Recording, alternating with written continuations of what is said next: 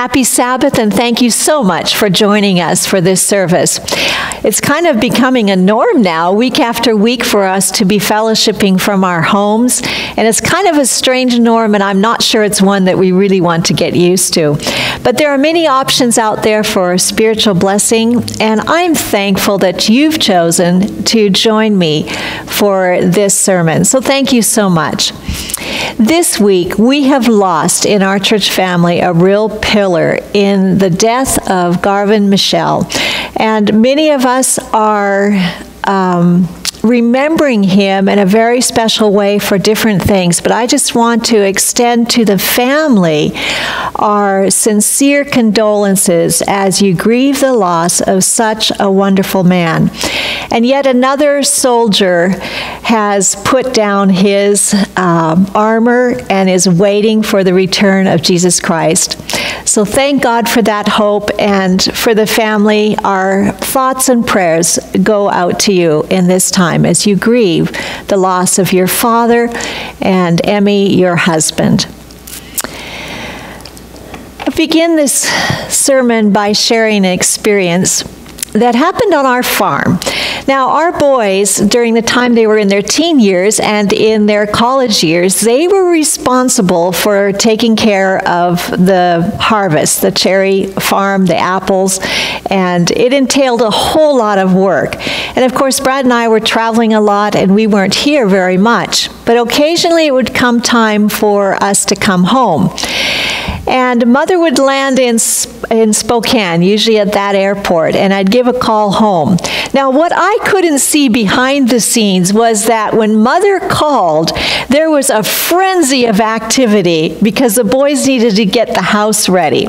And so I can just imagine that the clothes were being rapidly picked up and thrown into the laundry. The kitchen was cleaned up, the food put away, the counters wiped off, and the vacuuming done. They were getting ready because Mother was coming home. And they would occasionally call me and, Mom, where are you at?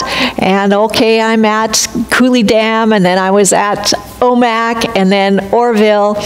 And then I would arrive at home. And I always knew that the boys had made an extra effort at the last minute, because when I walked in the house, everything was clean. It was spotless. And they knew Mother liked to come home to a clean house. But they waited until the last minute, the last couple, 3 hours, to clean up the entire house. Well, in their favor, I have to say that the farm work was hard work. And the last thing on their teenage and, their minds was keeping a house clean. Well, that's what mothers or wives are for. But they had all this work to do. They would be out early in the morning, spraying, sometimes till late at night, and coming in and just grabbing a meal and crashing to get a few hours of sleep. And the last thing on their mind was to keep the house clean. And so they would put off taking care of the house until Mother was coming home. And I'm grateful that I always came home to a clean house, because that always made me feel really, really good. Now, procrastination. What is it? Do we do it? Yes, we all have been tempted at some time. And procrastination is basically just putting off to tomorrow what really could be done today. Now, psychologists tell us that there are a number of reasons why we procrastinate. Sometimes it's not knowing what needs to be done, not knowing how to do something, not wanting to do something, not caring even if it gets done or not feeling in the mood for it, being in the habit of waiting till the very last minute to do something. Maybe it's believing that you work better under pressure, thinking you can finish the project in a last minute, or perhaps even lacking the initiative to get started. All of us have been tempted to procrastinate. Now, does procrastination fit in the life of a believer? Let's go to the book of Acts, and I hope you have your Bibles with you in your living rooms, wherever you're watching. and that you can turn with me to Acts chapter 24. And here in this chapter, we see Paul in a trial with Felix, the governor. And I want to pick up the story in verse 25 of Acts chapter 24. And here we see Paul, and it says, as Paul discoursed on righteousness, self-control, and the judgment to come, Felix was afraid, and he said, that's enough for now. You may leave. When I find it convenient, I will send for you. This is a sad story of procrastination. When I find it convenient, then I will send for you. You know, Jesus told a very well-known story about 10 bridesmaids. Now, the focus of this story is not on the bride, but rather on the bridesmaids. And we pick up the story in Matthew chapter 25. And it talks about 10 bridesmaids who were waiting for the groom to come. And they fell asleep. The wise, however, took oil in their jars along with their lamps. Verse 5. The bridegroom was a long time in coming, and they all became drowsy and fell asleep. At midnight, the cry rang out. Verse 6, here's the bridegroom. Come out to meet him. Verse 7, then all the virgins woke up and they trimmed their lamps. The foolish ones said to the wise, give us some of your oil. Our lamps are going out. No, they replied, there may not be enough for both us and you. Instead, go to those who sell oil and buy some for yourselves. Verse 10, but while they were on their way to buy the oil, the bridegroom arrived. The virgins who were ready went in with him to the wedding banquet, and the door was shut. Later the others also came. Sir, sir, they said, open the door for us. But he replied, I tell you the truth, I do not know you. In this story of the bridesmaids, we see that 5 were prepared when the bridegroom came, and 5 had put off their preparation for the delayed groom. Now, verse 13, a little further down, it says here, therefore, Jesus said, keep watch, because you do not know the day or the hour. And so Jesus is basically saying, always be ready. Pastor Randy Roberts, in his book, Waiting and Watching, says this, the surprise is not that the groom came sooner than was expected. No, the surprise is that the groom came later than was expected. The surprise was the delay. So how does this reality challenge or change the way we think about Christ's soon coming? Do we put off preparation for Christ's return, or are we willing to always be ready? Now take your Bible and turn back just one page to Matthew chapter 24. And here in this chapter, which is dedicated to Jesus preparing his disciples and giving signs about his soon coming, he says here in verse 32, now learn this lesson from the fig tree. As soon as its twigs get tender and its leaves come out, you know the summer is near. Even so, when you see all these things, you know that it is near, even at the door. We're here in the beautiful springtime of the Okanagan, and this is such a wonderful time to enjoy. I love the buds that are popping literally every day. It seems like you see something new that's coming to life again. Indeed, springtime announces the soon coming of summer. And this is what Jesus was saying, as surely as you see springtime, be ready, because summer is coming, or I will be coming. And as we see disasters happening all around us, and even in more rapid happenings, we know that Jesus is soon to come. So what does this tell us when we see just an escalation of natural disasters, lawlessness, the lack of moral values and respect for life. All of these fulfillments of prophecies are signs on the journey toward the second coming, when this world as we know it will end and Jesus will come. Now, in Luke, Dr. Luke gives us another little peek at Jesus' admonition to be ready. And I'm looking here at Luke chapter 12, verse 35. And Jesus says here, "Be dressed and ready for service, and keep your lamps burning, like men waiting for their master to return from a wedding banquet, so that when he comes and knocks, you can immediately open the door for him. It will be good for the servants whose master finds them watching when he comes. I tell you the truth, he will dress himself to serve. He will have them recline at the table and will come and wait on them.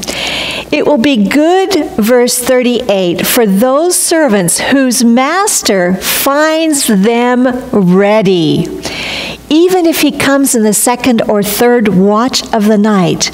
And verse 40, "You must be ready, because the Son of Man will come at an hour when you do not expect him." So Jesus very clearly said that we will not expect the coming of Jesus, because no man knows the hour. Even the angels do not know the hour when Jesus will come. So we have to be watching and we have to be ready. So in contrast to procrastination, Jesus is reminding us we always need to be prepared. We never need to let our guard down. The foolish are the ones who are only prepared for the now. Several years ago, my husband and I returned to Oliver after an extended overseas trip. We got home late in the evening and we went straight to bed. Early the next morning, we had a conference call very early, and so we were attending to the conference call, finished the call, and Brad and I had come out toward the front of the house, and Brad stepped outside to get a stick of wood for the fire.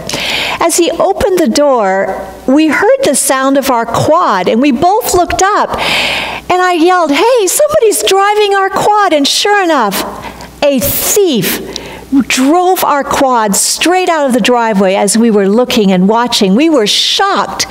We did not expect a thief at 6:30 in the morning. We had come home late. We had left our gate open. We were unprepared for a thief to take our quad. Well, we were very fortunate in that the police were able to recover the quad and we did get it back. But the point is that we were not prepared for a thief to visit our house, our shop, that early in the morning. And so just as a thief comes in the night when you don't expect it, Jesus used that as an illustration to tell us how we needed to be prepared. We needed to be on guard. We needed to be watching and waiting at all times. It isn't good enough to procrastinate and say, "I'll be ready tomorrow." Think about the story of Noah. Jesus talked about Noah. He said people were eating and drinking and life was normal and they were going on with their life. I like the story of Noah. Maybe it's just because Noah was a preacher and my husband happens to be a preacher, and Noah and his wife had 3 sons and we have 3 sons too. I've always been intrigued with the story of Noah. But when you stop and think about what it must have been like to build that ark in front of all your friends and your family, and to endure the scoffing and the hard work, the physical hard work of building that ark. And those boys probably grew up at their father's knee, listening to how God had told Noah to build this ark. And then as they got older, they helped their father. And at the end, Noah had preached and preached. He had begged and pled for people to be ready to come and join him and his family in the ark, but not one single person would do it. They chose to delay, to put off getting ready for the crisis because they didn't believe there would be a crisis. Whoever heard of a flood? Who ever heard of rain coming down like that? What's rain? And faithful Noah preached and built. And one day, miraculously, the animals start coming in formation into the ark. And still, those who had been given every opportunity to know and to be prepared laughed. And they continued their eating and drinking. And they missed the opportunity to be in the ark and to be saved. And it's a tragic story, but Jesus reminded us of that story and used that as a way to tell us that that's would be what would be happening in our world, and then Jesus would come. You know, in 70 A.D., the fall of Jerusalem took place. And Josephus, who is a very famed scholar and historian, tells us that no Christians were lost in the destruction of Jerusalem. Why? Because they took to heart the messages that Jesus had said, when you shall see the desolation of the abomination of the desolation happening, then get out of the city. Don't even stop to go back to your houses for a coat. Get out. And the Christians had left the city, and they were preserved. And terrible things happened in the destruction of Jerusalem. But once again, we see how God's faithful people who were willing to be prepared, to be ready, were saved. You know, when our boys were growing up, we often told them, choices determine destiny. The choices that you make today, they may seem so small and insignificant, but in the long run, those choices form a trajectory that will lead our life to either eternal loss or eternal life. So choices are extremely important. You know, there's a promise in the book of Hebrews that I like very much, and I want to share it with you. It's Hebrews chapter 10, verse 35, and I'm going to read through to verse 38. Hebrews chapter 10. So do not throw away your confidence. It will be richly rewarded. You need to persevere so that when you have done the will of God, you will receive what he promised. What is persevering? It is being ready. It is believing he's going to come back and being ready. He, for just in a little while, verse 37, he who is coming will come and will not delay, but my righteous one will live by faith. And if he shrinks back, I will not be pleased with him. But we are not of those who shrink back and are destroyed, but of those who believe and are saved. There is a reward for being ready, and we can do that. God is going to help us. You know, one of the reasons that I think that people fear the end times is because it's a fear of the unknown. They cannot control what is happening and what God has promised will happen, and the prophecies tell us will happen at the end of time. In the last few months, I've been studying the book of Revelation. I've been following the commentary called The Revelation of Jesus Christ by Ranko Stefanovic, and it is a fabulous study. And I have been so thrilled, so excited, so energized as I see the pieces being put together. And yes, the book of Revelation warns us. Yes, there are going to be very dramatic things that will happen. Yes, the end times will be difficult. There's no mistake about that. We cannot think that it'll be otherwise, because we've been warned that it's going to be tough times. But the book of Revelation is a book of victory. It's a book of dynamism. It is a book of excitement because Jesus wins. And that is so exciting. Jesus is a hero of the book of Revelation. And knowing Jesus will make all of the difference. You know, we often say it doesn't matter what you know, rather who you know. And my friends, knowing Jesus as a personal friend, as our hero, will take us through the end time events. We don't know how that's all going to take place. We don't know how it will impact us personally. We may be persecuted. We may lose our life in death. But we know the hero of Revelation. We know who has won the battle, and we can hide ourselves in Jesus Christ and experience that victory along with him. Jesus, our friend, Jesus, our Redeemer, Jesus, our coming King, Jesus, the Creator, who will once again make all things new. Jesus Christ is our hero, and we can trust ourselves with our future in his hands. We need not fear. We need to just know the hero, Jesus Christ. So what kind of people should we be as we're living a life of being ready for Jesus' second coming? Let's go to 2 Peter chapter 3. 2 Peter chapter 3. And in this book of this particular chapter, Peter is writing, dear friends, and he's writing to us about the second coming of Jesus. And I want to pick up in verse 9. The Lord is not slow in keeping his promise, as some understand slowness. He is patient with you, not wanting anyone to perish, but everyone to come to repentance. God doesn't want us to be lost. He wants us to live. He wants us to join him for eternal life.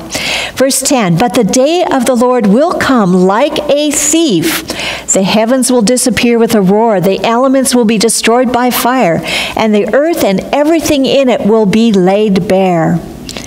Since everything will be destroyed in this way, what kind of people ought you to be? You ought to live holy and godly lives as you look forward to the day of God and speed its coming. We ought to live holy and godly lives. So the question is, how do we do that? How do we be prepared? How do we be ready? I would like to suggest there are 4 things that we can do. Number 1, daily be committed to spiritual values and living a life of God's grace and strength. Living a life that is led by the Holy Spirit, listening to the Holy Spirit, nothing between my soul and my Savior. Supremely motivated by what we do, entirely committed. When the Holy Spirit convicts us of something in our lives, we need to heed the warnings. So number 1, be prepared for Christ's return by a daily commitment and allowing our lives to be guided by the Holy Spirit. Number 2, faithfully using our gifts and talents. Someone once said, God walks between the pots and pans. And I'd like to add, he walks between the nuts and the bolts. Yes, God is with us as we faithfully do the mundane. Life is composed of faithfully doing the simple things over and over again. There's a passage in the book, The Will of God as a Way of Life by Fred Sittler that I would like to share. He says this, we can always do the will of God as we know it in the present moment, however confused we are about the future. We can study hard, even though we may be unsure about our vocational direction. We can solve problems now that will equip us to solve bigger ones later on. We can meet needs that will prepare us for new opportunities of service in the future that might involve a great deal more responsibility. These simple commitments of everyday life lay a foundation for what is to come. The more diligent and faithful we are now, the greater our capacity to do the will of God later on. The more diligent and faithful we are now, we can prepare for Christ's return by daily expanding and using our talents and gifts. Committed and faithfully using our talents and gifts. Number 3, by compassionately caring for others. Ty Gibson puts it very well. He says, real Christianity is a slow, steady hum of deeds done in love for others. The slow, steady hum and deeds done in love for others. Doing what we can to alleviate the suffering of those around us. Whatever that is, it might be helping out somebody who's just lost their job. It may be helping the orphans, the widows, the worthy poor in our midst. And right now, there are many who are suffering with what's going on. It might be just caring and going the extra mile to show compassion to those who are really, really lonely during this COVID-19 time.